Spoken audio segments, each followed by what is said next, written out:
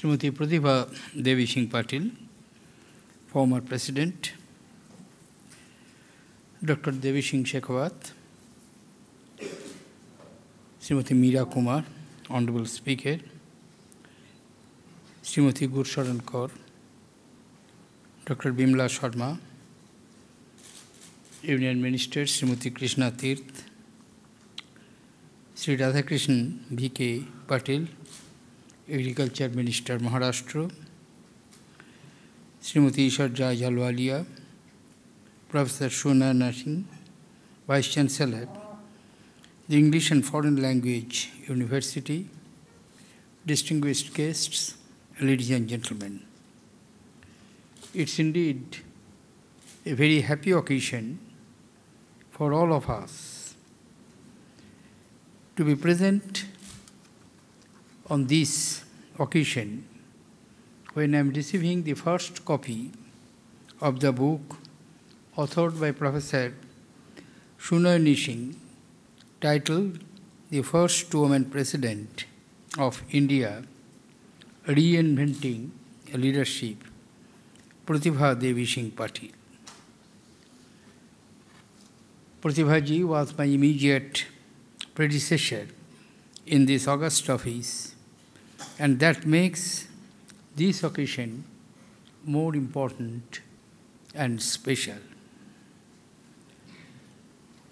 Pratibha ji had a very distinguished political and social activist's career from the early days of her life.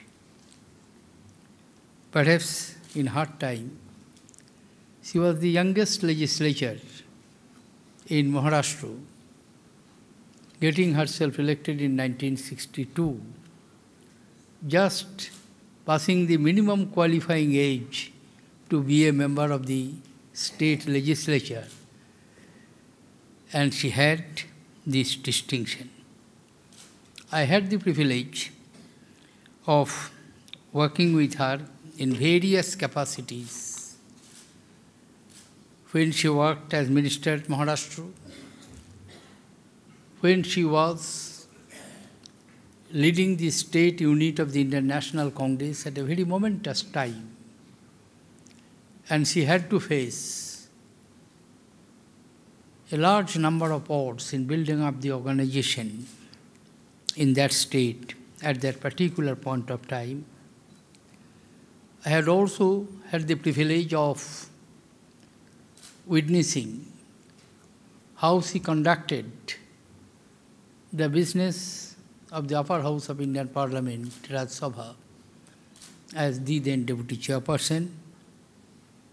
And for the last 5 years, I had the privilege of not only watching how gracefully, in a dignified manner, she discharged her responsibilities as the protector of the Indian Constitution, as first woman president of the Indian Republic. This section of agrarian advancement attempts to delineate her initiative towards agriculture and allied issues. This section, Reflections, provides Srimati Pratibha Patil's insights and reflections on some of the prominent issues of the country, particularly education and probasi. She believed that education is the real game changer, and it is only through universal education that India could sustain high levels of growth.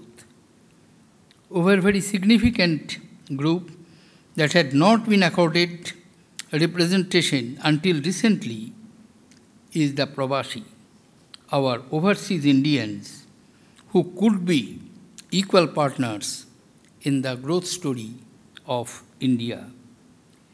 In keeping with this emphasis, Srimati Pratibha Patil undertook trips to 24 countries during her tenure as President.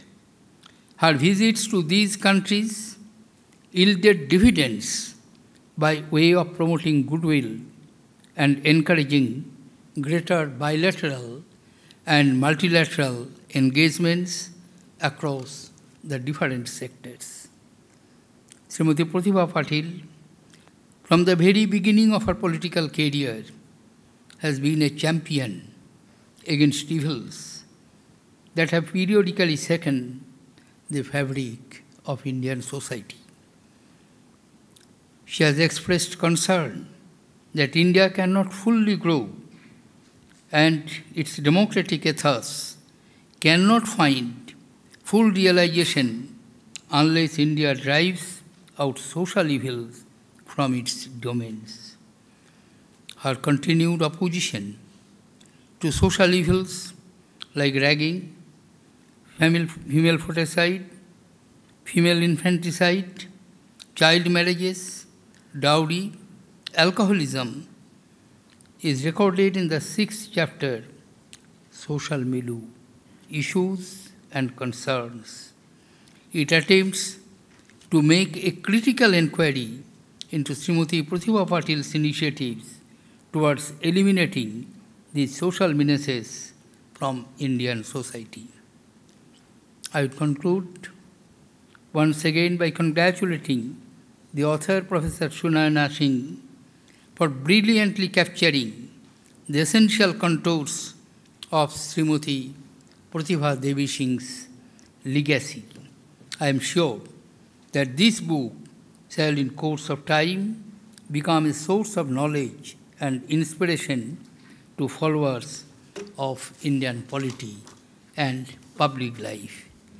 Once again, I take this opportunity of expressing my deep appreciation to you, Madam, and Dr. Shekhawat, for being physically present amidst us on this occasion.